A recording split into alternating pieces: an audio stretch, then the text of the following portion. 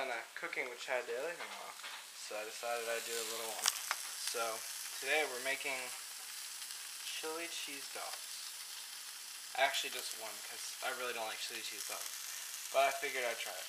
But first, you gotta make the chili, and that looks super disgusting, but it's gonna be super delicious once we add it to our totally organic Angus hot dogs that look like they're shaking around and stuff.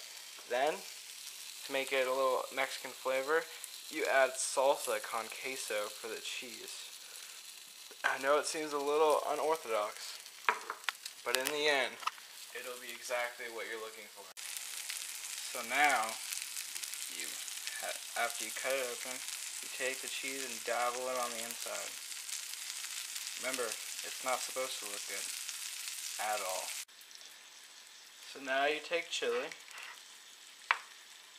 You don't want too much because you don't want it to be overloaded with chili flavor.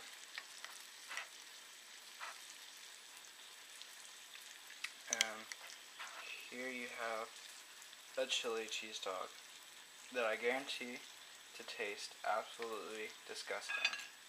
Thanks for cooking today with Chaddaily.